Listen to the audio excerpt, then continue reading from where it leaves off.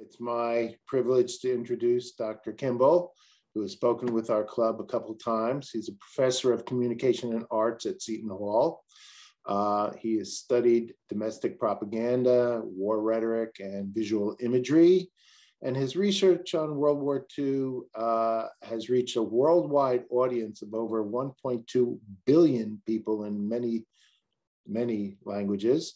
And he's a founding editor of the academic journal Homefront Studies. He's been a guest curator and a catalog editor for Norman Rockwell's museum, major international traveling exhibition, Enduring Ideals, Rockwell, Roosevelt, and the Four Freedoms, which opened at the December Houston Museum of Fine Arts. He is a distinguished honor graduate of the U.S. Army's Chaplain School, Center and School, and he's served as a Fulbright Scholar in Croatia and has been a senior fellow at the Rockwell Center for American Visual Studies. He is author of the Mobilizing the Home Front, War Bonds and Domestic Propaganda, and Prairie Forge, the extraordinary story of Nebraska scrap metal drive of World War II, as well as a writer and co-producer of the movie documentary Scrappers, How the Heartland Won World War II. His most recent book, co-edited with Tricia Goodnow, is called The 10-Cent War, Comic Books, Propaganda, and World War II. So without further ado, I will let Dr. Kimble take over. Thank you, Dr. Schoenberg. Now we'll see if we can successfully share my screen here. And looks like we want. And before we start again, everybody, please mute your telephones. And Jim, once you're co-host, you may have to admit people if you see it pop up on your screen. I'm not sure how that works, but we'll figure it out. Yeah, one just came up. So if anyone else sees that pop up, let me know. I may be able to get to it too, but if I can't, then if you see it. But all right. The show is yours. Okay, so we'll go ahead and share this screen. Does that come up for everybody? Okay, it does. See that? All right, so well, welcome everyone. This is in some ways similar, but also some ways different from teaching a classroom. And I had two classes earlier today, so I may be still in lecture mode.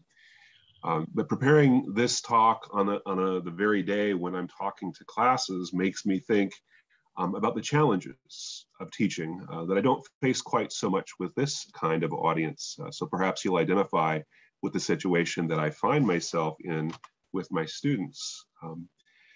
There's a generation gap. My students these days are typically born in the 21st century, which just boggles my mind. And there's just a huge list of things that they've never experienced or only know about from videos. Think about rotary dial phones. They've never had that experience of a rotary dial, or a midnight run to Blockbuster Video. They barely even know what VHS is, or let alone albums on cassette tapes or 8-track tapes. Perhaps there's some folks here who remember 8-track tapes. They'll never have the experience of getting lost in the frustrations of unfolding a paper map and then having to refold it because they have their GPS. And the yellow pages that they use are neither yellow nor are they pages. Right? So they're very different from me in a lot of respects. So when I tell them that I graduated from college with my bachelor's degree in 1989, I can feel this barely suppressed gasp of disbelief, right? That's might as well be the ancient world. I'm so old. They would be just as shocked, perhaps, to hear me say that I took time in between my classes while an undergraduate to deliver care packages to Washington's troops at Valley Forge. That's how old they might believe that I am. So for today's students, it would be easy for them to assume that I'm old enough to remember World War II and all that happened during that war. And so I would have experienced firsthand the United We Stand campaign, which is the feature of this talk tonight. It was an incredible campaign in the summer of 1942 to feature the US flag on the cover of every single magazine in the country. And they very nearly succeeded in that goal.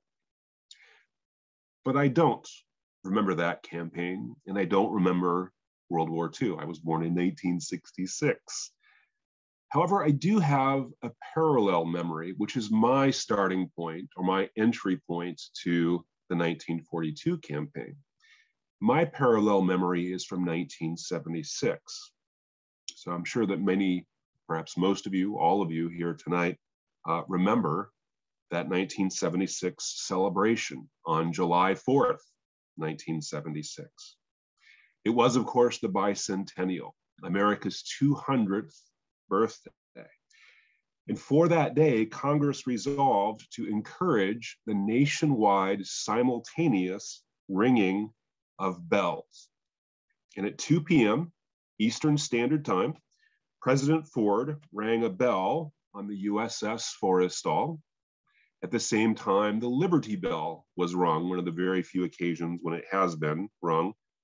And for the next 2 minutes, across all 50 states and all the US territories, communities, places of worship, fire departments, schools, individuals, all of them in unison, sounded bells and carillons and sirens. Local radio stations broadcast these 2 minutes into homes, into businesses, into retirement facilities. It was that moment precisely 200 years later from the moment when the Liberty Bell proclaimed the independence of a new nation. Now, those 2 moments really stand out to me in my own childhood memories, and they inspired a lot of commentary that I've since discovered after the fact. I'll give you some quotes from the media. Here locally, the Hackensack Record said, "At 2 p.m. this afternoon, the Liberty Bell will be rung. And a moment later, bells across the nation will begin to peal at 8 a.m. in Hawaii and at 5 a.m. in American Samoa." You can sense that sense of wonder in the Hackensack Record. There was also a sense of unity that came about because of this pealing of the bells. The Associated Press said the next day, an almost tangible sense of national unity emerged from that ringing of the bells, this spontaneous moment of uplift after the long, sad years of Watergate and Vietnam. And lastly, in a letter to the editor to the Columbus, Nebraska Telegram, a woman named Joan Cromwell had this to say: "Today, when I heard the church bells ring, I felt as if I could hear the bells all over the nation. I'm going to keep voting in November, paying taxes in April, and going to church on Sunday. Like the bumper sticker says, America, love it or leave it. I love it." Rather poignant letter. So looking back from my own memories, I do remember that moment and how poignant it was. I don't remember Vietnam very much at all. I certainly don't remember Watergate.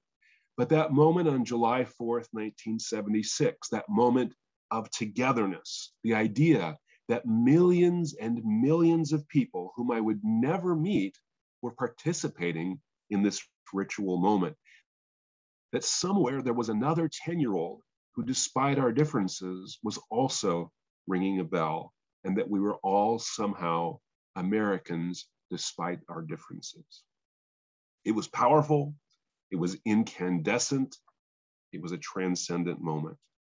And that's the moment for me, my personal memory, that comes to mind when I think back to the 1942 campaign, because I think there are some important parallels in that sense of unity, even though I wasn't around in 1942, as my students must think that I was. And there are some similarities. Here in 1942 as well was a nation facing some tough times.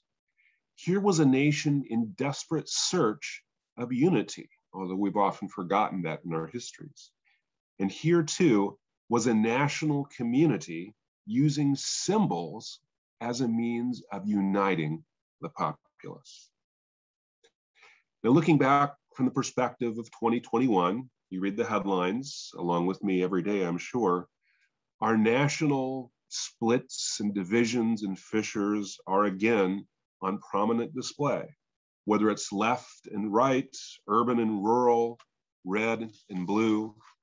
But whatever one's political, spiritual, and emotional beliefs, I believe that the United We Stand campaign is a powerful reminder of what unites us. And more specifically, it calls attention to the importance of the US flag as a potent symbol of national unity. In a little bit, as you'll see, we're going to look at some of those magazine covers, and I suspect you'll have a similar reaction. They also might make you wonder, why did we need this kind of display? Maybe I'll go back so we can look at those again. Why did we need this kind of display? What was behind it? Well, those questions are all the more important when we realize that World War II is in many respects still with us. It may be history, but it's also very much in the present.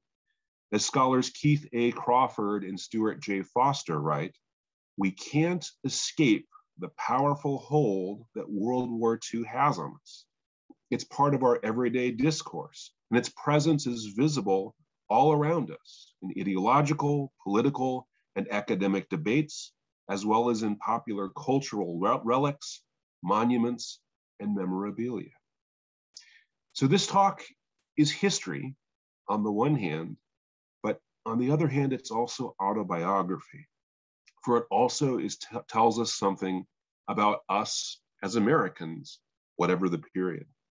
And I imagine that these are the sorts of questions that will come up in discussion after this part of the presentation is over. So let's go back to the title. With those thoughts in mind, I think we're prepared to dig into the role of American unity in World War II and why the flag campaign from the magazine industry was so essential. Specifically tonight, here's the structure that I have in mind. I want to spend most of the time, the first three areas, talking about why this campaign was so important. These reasons that we've so often forgotten in our histories, why we were seeking a kind of unification despite the fissures and the pressures of division, even in wartime. Then in the last section, we'll dig more deeply into the campaign that resulted, and you'll have a chance to see some of these amazing images that the greatest generation produced as that means of unity. So here we go ahead and begin with the isolationists and the interventionists. Are you ready? You're all muted, so you just have to nod your heads. Yes, you're ready. We're going to jump into our time machines, reference to Back to the Future here, and we're going back to the eve of World War II.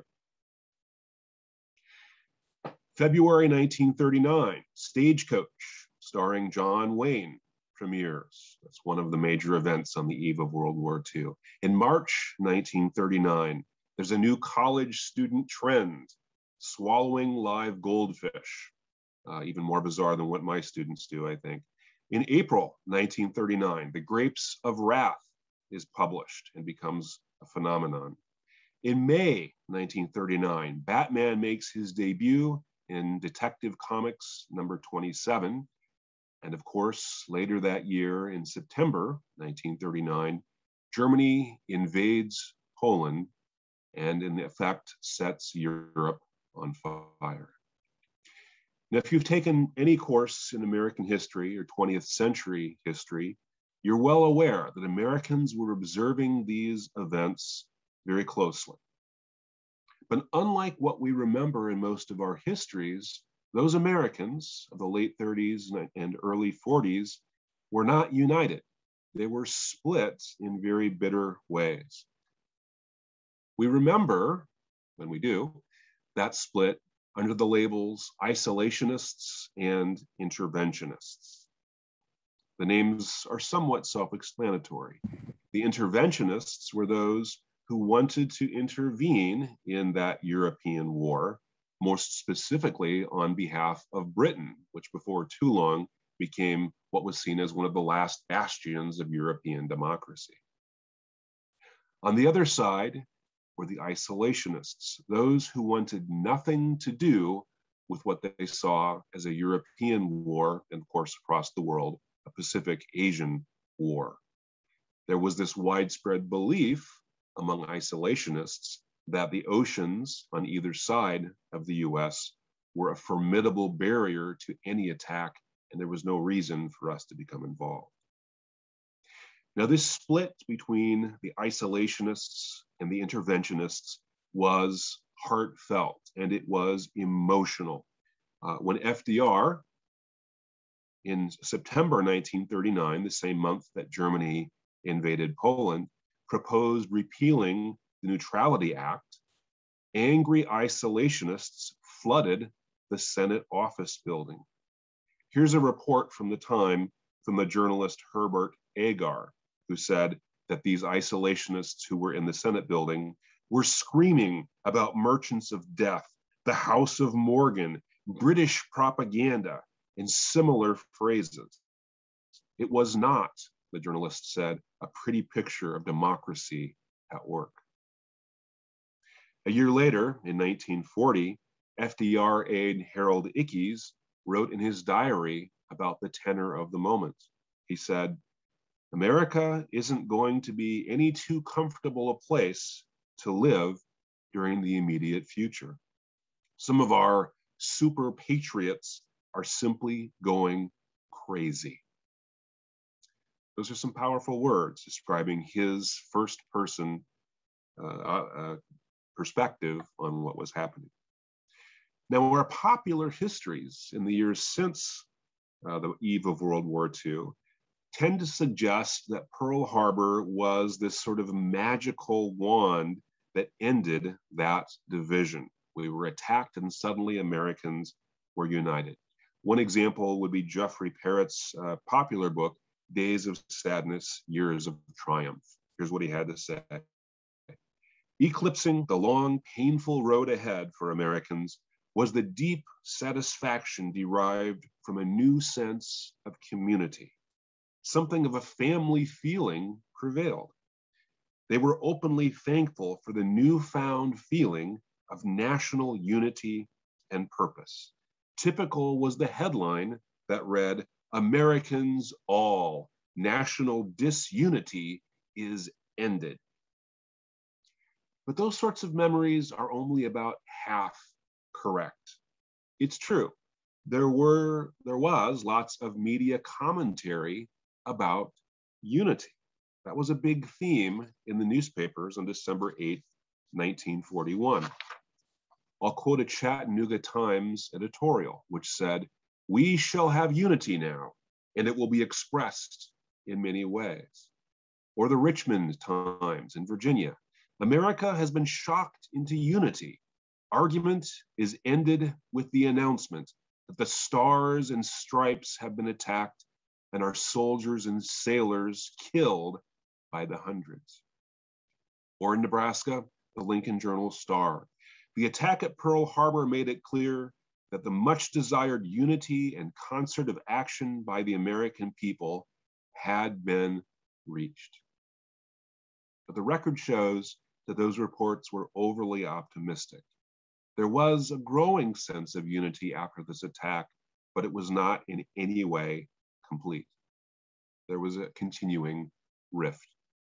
For instance, in April 1942, about 4 months after Pearl Harbor, a secret Office of Government Reports study was completed. Here is its title: "Isolationist Aims, Arguments, and Organizations." It listed 14 cities that continued to be focuses of what it deemed isolationist activity, much of it supported by anti-Roosevelt newspaper publishers, and much of it in the industrial Midwest. Further evidence: that spring, despite Pearl Harbor in recent living memory, 1/3 of Americans responded to polls as follows. They did not understand why the US was at war. 1/3 of Americans. This prompted Roosevelt administration officials to condemn the public lethargy and indifference. Few more examples. In March 1942, when air ward raiders in Queens circulated a petition for the removal of Mayor LaGuardia as the head of civilian defense, LaGuardia referred to them as isolationists, the dirtiest word he could think of. And he said, they've quieted down since Pearl Harbor, but they're still here. So by June 1942, continuing isolationist sentiment was a hot topic. Now, of course, these isolationists, so-called, could no longer oppose going to war. The US was at war. You can't oppose going to war when you're at war, right? However, their isolationism showed up in other ways. They were often reluctant to avidly support the war effort. They were slower than the prior interventionists to meet war bond quotas and other goals. They often openly questioned the US war aims. Indeed, polls would later show that 20% of Americans in the middle of World War II supported the idea of peace talks with Hitler. It's kind of stunning when you think about it in retrospect. So that then is the first reason why this sort of unity campaign was necessary, that split between these two sides of Americans even after Pearl Harbor. So that's one reason. Let's now dig into a second reason why this kind of campaign was necessary, and that deals with the news of the war itself, what everyday Americans could read in the headlines about what was going on the battlefronts. Now, from our perspective in 2021, you and I know that the Allies won World War II, right? You can look it up on Wikipedia, you can Google it, it's everywhere you look, right? We know how it turned out because for us, it's history. But for people in 1942, it was not history. And a successful outcome to the war, victory, was not a preordained outcome. Indeed, as the historian Richard Overy argues, and here I'm quoting, Allied victory might seem somehow inevitable now, but the conflict was poised on a knife edge in the middle years of the war. In fact, as this campaign that we're talking about tonight, the United We Stand campaign, was being planned, the news from the battlefronts was almost entirely bad. Okay? It was almost entirely bad. Just about the only good news was from Midway, which was a surprise American victory in the Pacific. The historian John Keegan put it this way: it was the most stunning and decisive blow in the history of naval warfare. So it was big news. But that victory was already taking place as the planning for the United We Stand campaign was underway, and so it would have had little effect on the campaign. Most of the news, in fact, was bad from a variety of fronts. For instance, in other headlines, German U-boats were sinking US ships at an alarming rate. And you could read about that every day in the newspaper. On another front, in the Pacific, Japanese soldiers had already given the American military one of the worst defeats in its history at Bataan. And then there was Pearl Harbor, itself a horrific headline. Much of the details were kept secret at first, but under pressure from the media, the Roosevelt administration gradually released more and more information, and the absolutely horrific toll became part of the headlines as well. And then there were the rumors.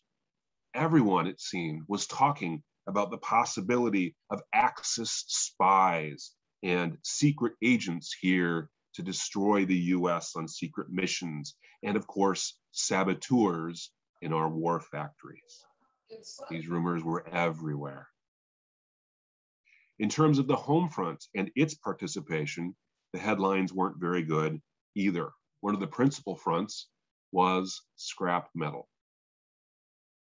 Scrap metal, as well as scrap rubber drives in the spring of 1942, were failing miserably, to the degree that there were a number of folks in the Roosevelt administration who believed that the US steel production would begin to diminish significantly by the end of 1942 without Americans gathering scrap. And that, of course, meant fewer munitions and a decreasing preparation for being war ready. As I put it in my book, Prairie Forge, and since this is the World War II book club, I think I'm obligated to mention a book. A half year after the attack on Pearl Harbor, the country seemed to be facing ruin.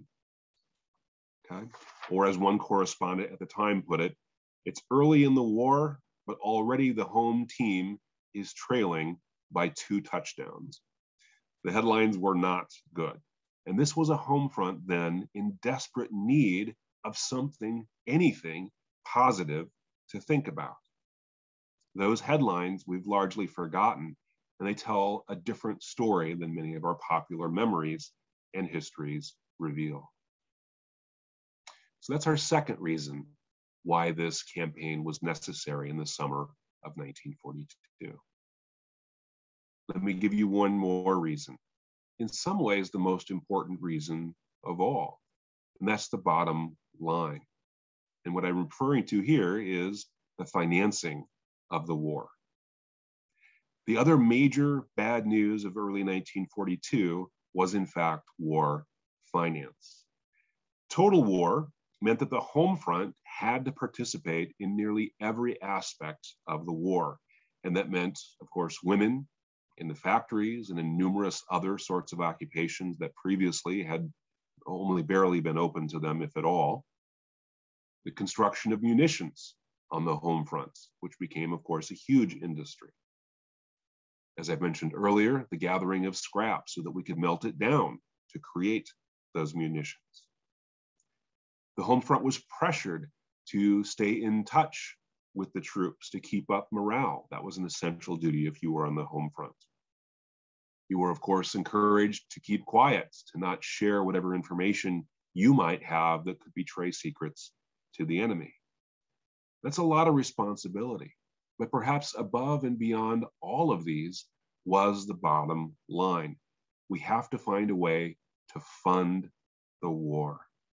With costs that eventually went north of $300 billion by 1945, this would be the most expensive war effort in history. And so you might ask, as they did at the time, where's all this money going to come from? For a while, after Pearl Harbor, the Roosevelt administration actually considered simply taking the money from the public. In other words, you had money saved in the bank, it would go away because the government had grabbed it and put it to work. But there was a person in the Roosevelt administration who thought differently, and that was the Secretary of the Treasury, Henry Morgenthau Jr. His perspective was that American contributions of finances to the war needed to be voluntary, that they should be loans with interest. And how that worked was you would have war bonds that you could purchase. So for $18.75, you could purchase a piece of paper that looked very much like that, as you can see on your screen. And after waiting for 10 years, it would then be mature and you would be able to turn it in for $25. And in the meantime, the government would use your $18.75 to prosecute the war. So that's a lot of money that was raised through these war bonds. But unfortunately, in early 1942, the program was not doing as well as they had hoped. That summer, Roosevelt, who was a personal friend of Morgenthau, said this: Henry has promised to raise $1 billion a month, and he's got his neck out. Let's let him hang himself if he wants to, or else his head goes kaput. In other words, if your program doesn't raise the money, we're going to find a way to make it coercive. So when the magazines, as we'll get to in just a moment, began planning the United We Stand campaign, Morgenthau was paying attention. As you'll see in a moment, most of the magazine covers specifically mention purchasing war bonds. And indeed, the United We Stand slogan was in fact Morgenthau's suggestion. Under his leadership, the Treasury effectively used this campaign by the magazines to piggyback on the war bond campaign and to increase patriotism, thereby increasing the desire to purchase war bonds. Now, the Treasury was already pretty well grounded in these sorts of appeals. At about this time, they brought on a professor of propaganda, an expert in appeals, especially during wartime, from Amherst College, named Peter Odegaard. He was a professor of political science. And he advised Morgenthau and the War Finance Board to focus on what he called plus symbols. What are examples of plus symbols that he was talking about? He listed them in one of his documents: America, battleships, work, protection, home, freedom. He concluded, we must never lose sight of the things that we're called on to defend: the Bill of Rights, our standard of living, our homes, and our families. And of course, he was well aware, as was Morgenthau, that the US flag, that very symbol of the nation, fit right into that sort of list as a powerful symbol of American unity. So for a nation that you needed some unification and needed some additional motivation to finance this war, United We Stand was a perfect symbol, and the flag alongside it. So those then are three reasons why this kind of campaign in the summer of 1942 was absolutely essential. We needed to find a way to unite Americans as much as possible. With that, then, we can turn to the campaign itself, the flags of July, as I put it on the screen. So what was this campaign? Let's go ahead and dig into some of the context. Specifically, the campaign was the brainchild of a man named Paul McNamara, who was a media publicist in the Hearst Corporation. In early 1942, he had this brainstorm of an idea of putting a flag on the cover of as many magazines as possible. He didn't know if it was possible, but he decided to bring the idea up at a meeting of the National Publishers Association, an industry-wide group of magazines. Now, of course, we know the magazine industry was huge in the 1940s, significantly larger than it is today in our world. There were literally millions and millions of magazine subscribers on the home front, and that didn't even count those who would purchase magazines like at a newsstand or a dime store, or even those who would inherit a magazine, if you will, known as pass-along readers. In other words, if I subscribe to a magazine and I finish it and I give it to my neighbor who's not a subscriber, that's yet another set of eyes on those appeals. So it was virtually every American, with some very small exceptions, who had access to magazines during the war. But the magazine industry did have a special reason for wanting to wage this sort of campaign. They were a little bit desperate to get themselves into the good graces of the Roosevelt administration. They were well aware that Roosevelt in particular saw the magazines as having been rather tepid in their support of the war. Some of this was fueled by the Saturday Evening Post, which was largely isolationist and very powerful in its voice. but moreover, personal animosity between FDR and Henry Luce, who was head of the Time Corporation and its various magazines.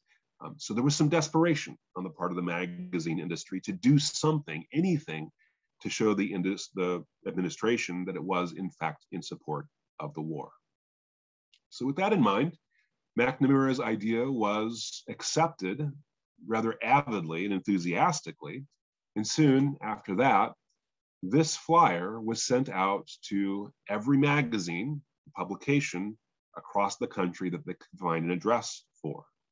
And what it did was it encouraged, it even cajoled, one might say, magazine publishers to place a flag on the July cover of their magazine, or as close to July 4th as they could get. And that meant that some of these covers ended up being in June, some of them ended up being in August. But the vast majority were on newsstands by early July.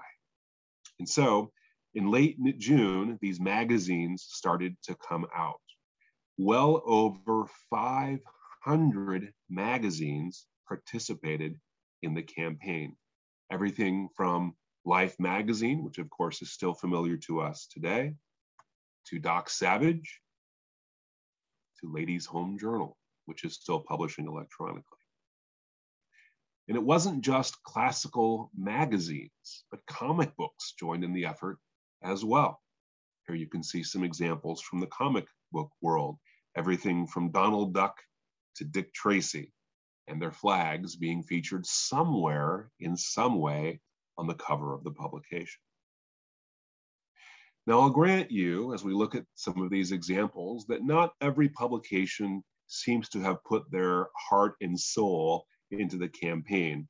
Their attitude seems to have been, okay, I guess I'll put a flag on the cover and wash their hands and go home.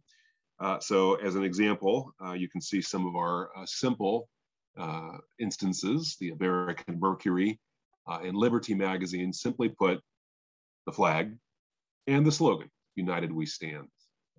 And in neither case do we see an obvious appeal to purchase war bonds, as many others would do. Most publications, however, took on this mission as a bit of a challenge to adapt their style and their subject to this new idea, featuring a flag on the cover. And some of these efforts were rather notable, even historic. For instance, National Geographic magazine changed its cover design for the first time in 54 years.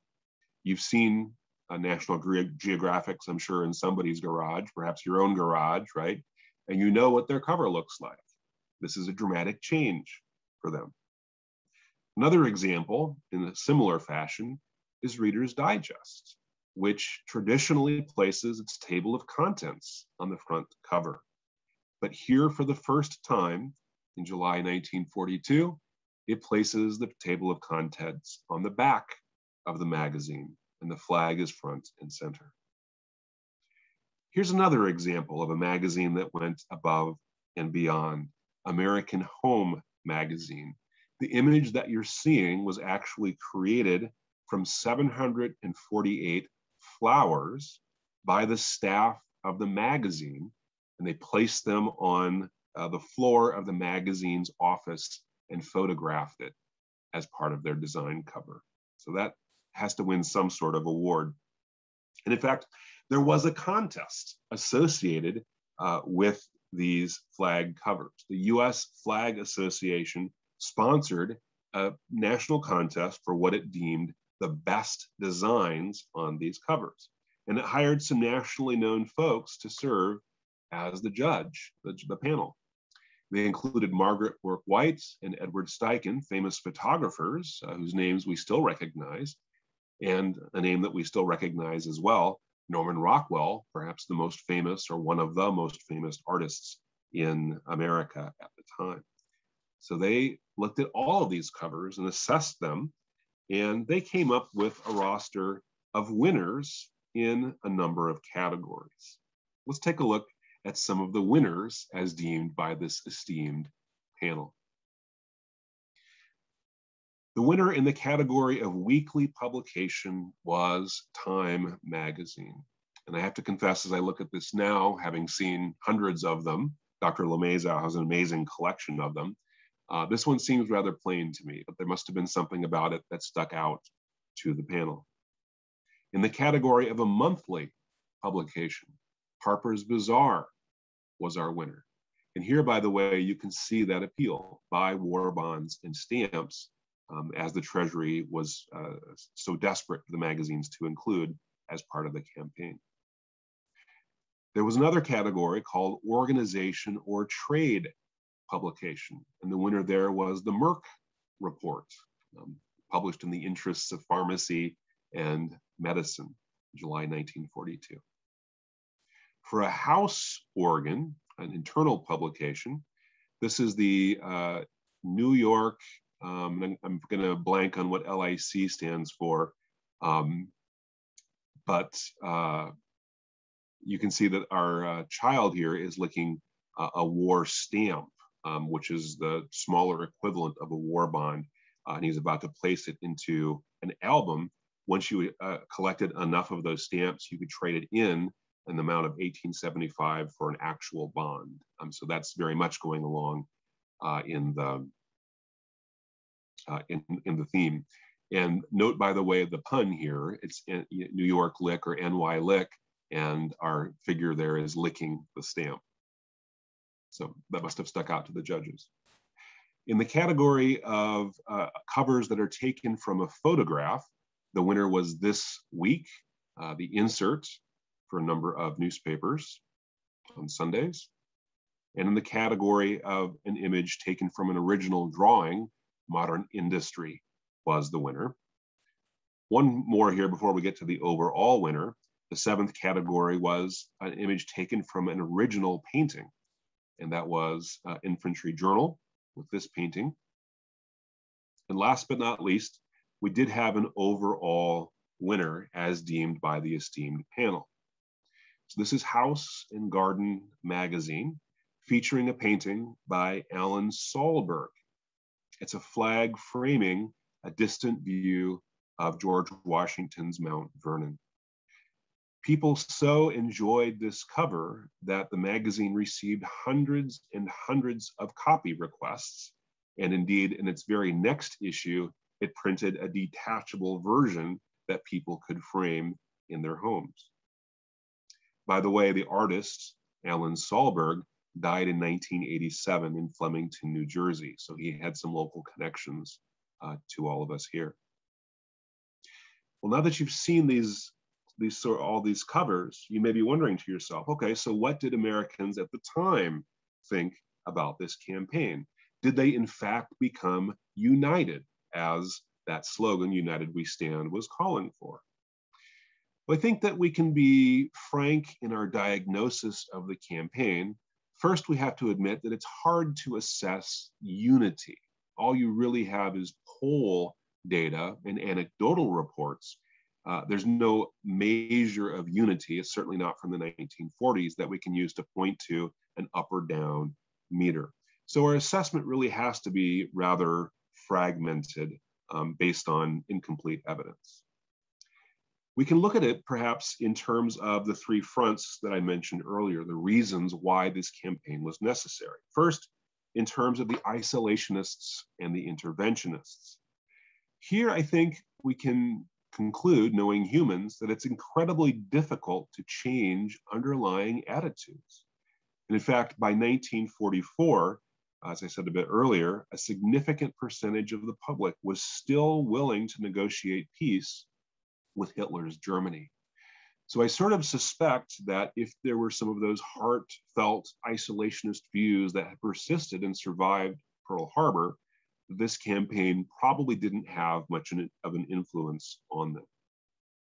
In terms of the headlines of the day, those of course improved on their own, if you will. By the fall of 1942, after this campaign, American troops were on their way to North Africa. And on the Eastern Front, the Battle of Stalingrad was underway even as this campaign came out. And both of those events began to shift the course of the war toward the Allied powers. So the headlines did improve by and large. War bond sales are a much better measure. And it turns out that in the wake of this campaign, that they did begin to accelerate in the fall of 1942. However, they did wax and wane throughout the war years, requiring the Treasury to go on a series of war bond drives to, again, convince Americans to invest yet again. Nonetheless, I think that there are some pretty good signs that this campaign encouraged a sense of unity. I'll give you some testimony from some of the newspapers of the day. The Mason City Gazette on July 8th wrote this: "It was a good idea to have all of our magazines act in concert to show the flag on their July covers. The impact of this mass display was impressive, and it was infinitely better than the usual July covers of bathing gals." Here's the Minneapolis Star a day earlier. "The results on American newsstands this week is pretty thrilling." The Louisville Courier-Journal the day before that: "The patriotic and the exhortative effect of the mass display of flags has come at a time when, to quote Ed Murrow, the Allied cause is badly in need of a new ration of hope." And I'll offer you two more comments from the time. The La Crosse Tribune, I didn't write down a date for this, I'm sorry to say.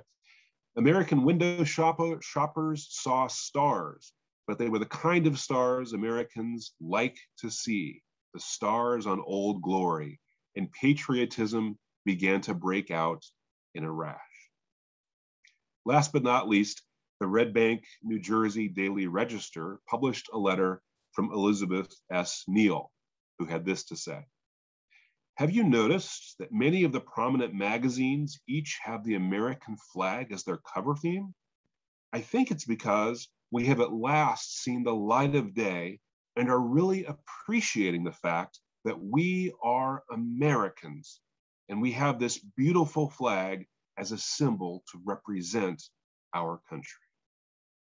Now, admittedly, there was the occasional isolated voice that wasn't happy about this campaign.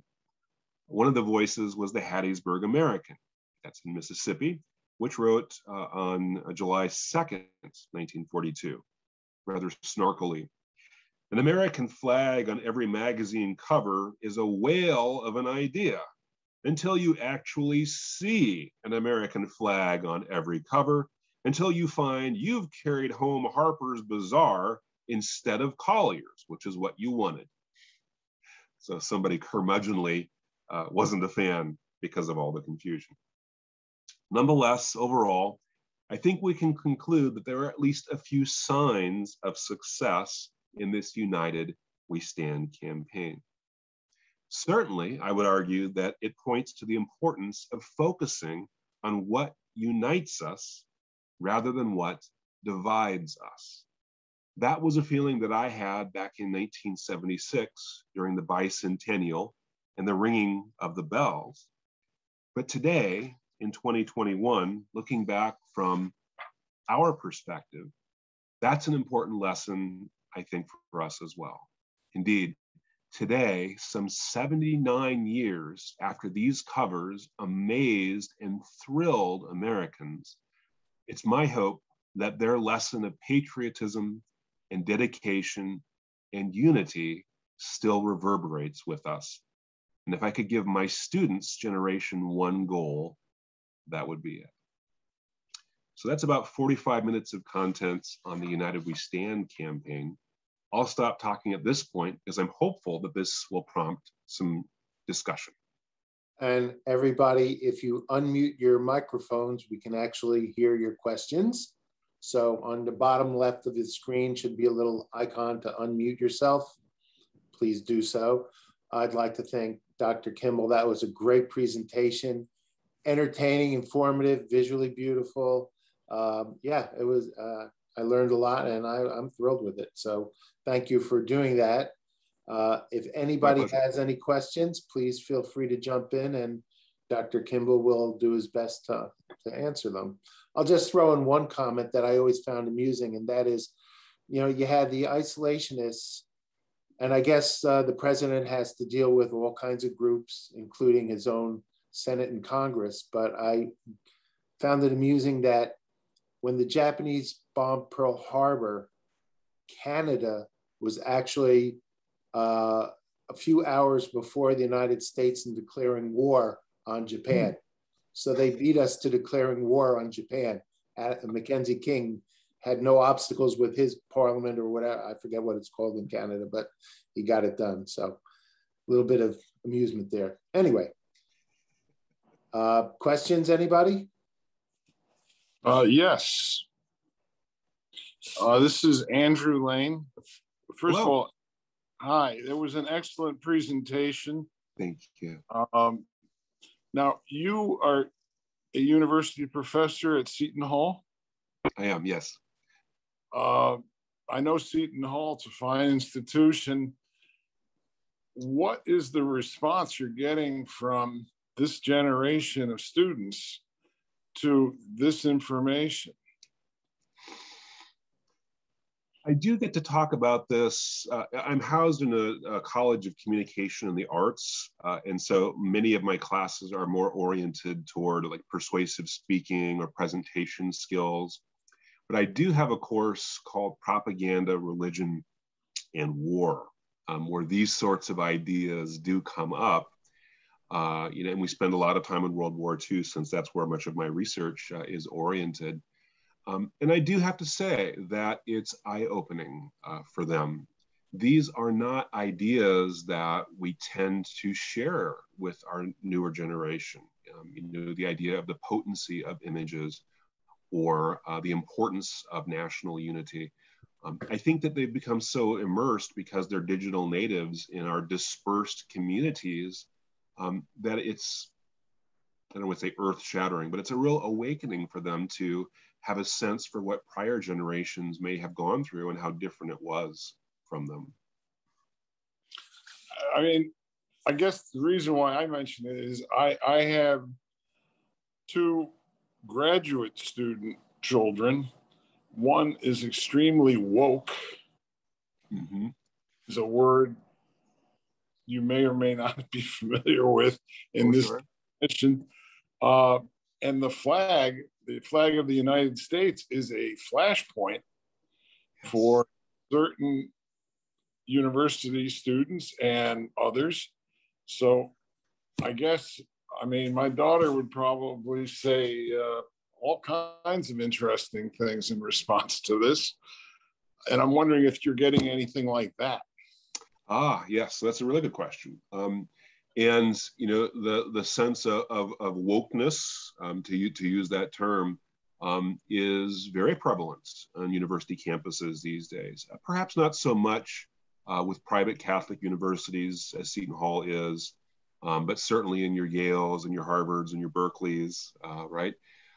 And so, but even at Seton Hall, there's a small population, I would say, that have grown up in an environment where you're trained to look for offense and to seek grievance. And I think that this is the case in our larger culture, not just on the left, but also on the right.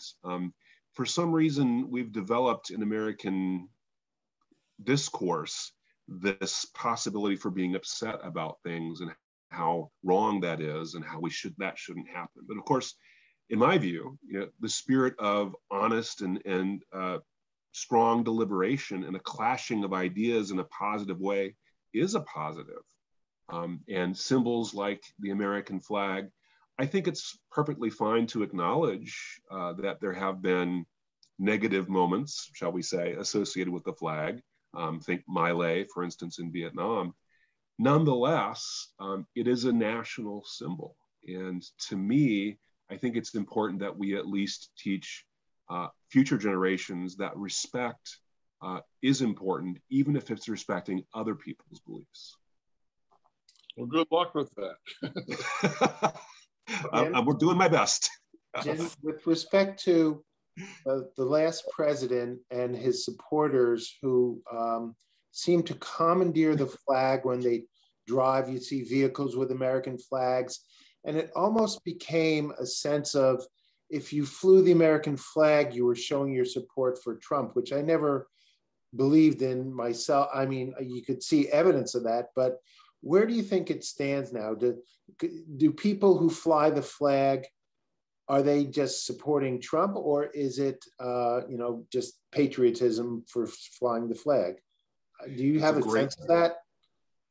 That's a great question. And this is kind of where I envision the discussion going, because I think that this 1942 campaign is very revealing. It's like holding up a mirror to us in 2021. It makes us ask these sort of questions. The people that you're referring to, it seems to me, are the very same people who are standing up at a NASCAR event or a football stadium and reciting the Pledge of Allegiance, singing the national anthem fervently. I do think that there is a sense of patriotism. It may be misguided in some of our population increasingly, but I think that that sense of the importance of the flag is still there for a lot of people. They've just often been misled in directions by misinformation, the term fake news, purposeful rumors, false flag reports. Lots of stuff is out there. And I think it's become worse in part because of social media, which, as you all know, allows you to create your own bubble.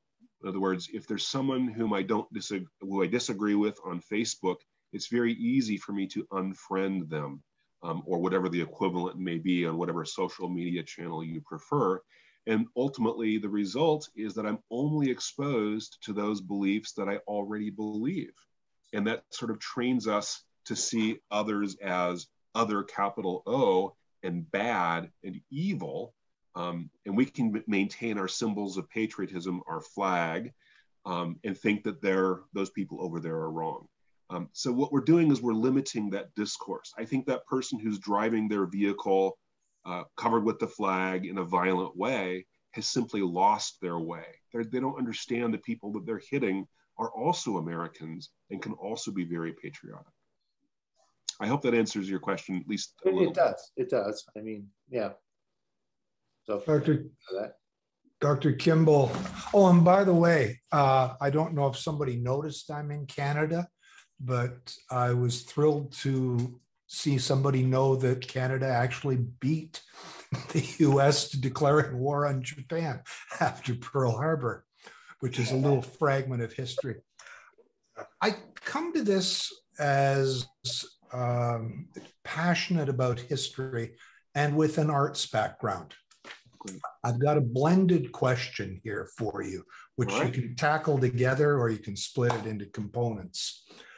Stylistically, the flag's an intriguing symbol of America that was clearly chosen for this campaign. And I see a lot of use of the flag in other posters from the period. The Soviets, on the other hand, went with a very brutalistic style that was very much oriented around kill the Nazis, your women will be raped, an absolute evil which we must repel. The UK kind of went with be afraid of slavery because those people in France, they're slaves now, and you need to defend, invest your money, keep our boys flying, keep the planes in the air, keep the Navy at sea. Canada went with something that's very characteristic of Canada: do your share, participate, don't let the side down. So multiple styles. I'm curious your thoughts as to why and how effective the use of the flag was.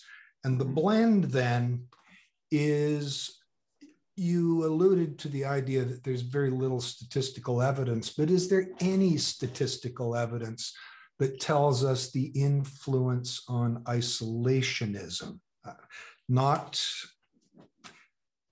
attempting to blend some other statistic on top that war bond sales went up, but anything that is directly surveys, studies, anything that suggests the impact of the campaign. Sorry for the length of the question. No worries. So these are good questions. Let me address the second part first, because I'm not aware of any statistical evidence. I mean, the closest that would have been likely to have emerged would have been secret at the time, and yet retained in the National Archives. So I get down there usually twice a year. I, of course, haven't for the last year and a half now. They've mostly been closed. And every time I'm there, I find new documents. The Office of Government Reports did a lot of polling. Some of the other agencies, the Office of Facts and Figures, which blended into the Office of War Information. So they each had their own areas, their own polls where they were kind of selecting samples and measuring things. And there were also university organizations that were doing this. There was a group out of Columbia, a group out of Princeton. Gallup was doing his own polls. Roper was doing polls. So amid all of that information, I think it's likely that I'll eventually come across something telling, because the government was very interested in this question, very interested. But it had an interest, I think, too, in keeping it secret. As you saw, I did find that one report on continuing isolationist sentiment, and it was very clearly labeled secret. So I don't know how easy it will be to find. It's just a matter of going through box after box after box. So far, I haven't found that evidence. I hope to someday. In part because, and this will get up to your earlier question, I have sort of on the back burner a book about the role of the U.S. flag in World War II in my mind. It's not in the works yet, but I have this idea about just writing various chapters about how the flag played a role. And that question is sort of top of mind. What was it about the flag that made it so impactful for American audiences? I think in part, that's a cultural feature of Americans. When I travel abroad, and I've been abroad for 3 weeks or 4 weeks, and I come back to the US, or when I was in Croatia on a Fulbright for 5 months, I came back, I see the US anew. And one thing that strikes me is how many flags there are in the US today. And it's different than most other cultures that I've come across. There may be some exceptions, but for some reason, we're very flag oriented as a culture. And so it makes sense to me that that would be a very prominent theme in our propaganda of World War II. That being said, you mentioned a brutalist style, appeals from the UK about being slaves like France, the do your share theme from Canada. Those themes appear in American propaganda as well. If you forced me to say what is the unifying theme of American domestic propaganda in World War II, I'm not sure I could answer. The flag is certainly prominent, but there's examples of each of those ideas that you've mentioned. I'd be very curious if someone did a thematic study and just looked at every single poster that was published, if they could find them, and see what those themes were.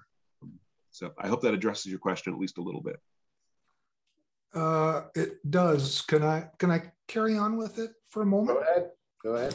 Okay.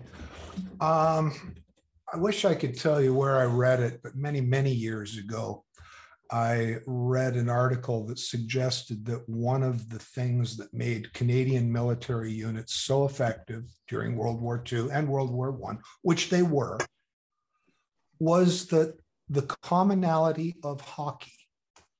If you're Canadian, you played hockey as a kid, you had a favorite hockey team. There was this absolute thing coast to coast you could talk about. I've spent a lot of time in the States and other countries as well. I don't, even baseball, is, in my mind, more regional.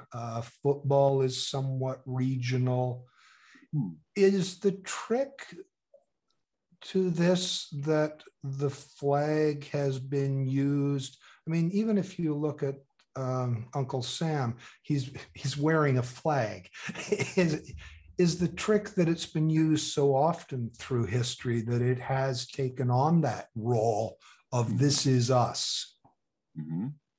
Well, certainly in marketing theory, public relations theory, there's lots of arguments about the importance of repetition.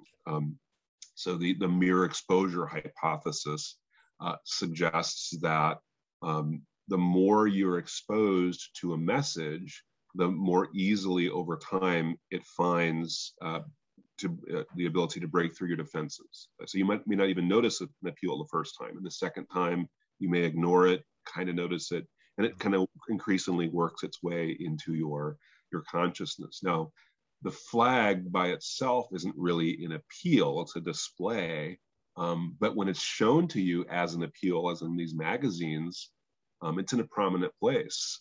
So yeah, I can see something along those lines. And I'd be very interested in someone who was more, I'm more a critical scholar, historical scholar, someone who was able to do a quantitative analysis and maybe come up with some conclusions about that. How often were people exposed to the flag? I do have one statistic, and I'm going to blank on the number here, but this doesn't relate to the flag specifically, but rather to the Star-Spangled Banner, the singing of the Star-Spangled Banner. And there was a report in 1942 that in New York City alone, that song was sung over 10,000 times a day during 1942 in World War II. Okay. So, that's the song, but it is about the flag, right? Surviving onslaught from the enemy. So there's a lot of exposure. And I think that you're onto something here. Okay. 41. Thank you.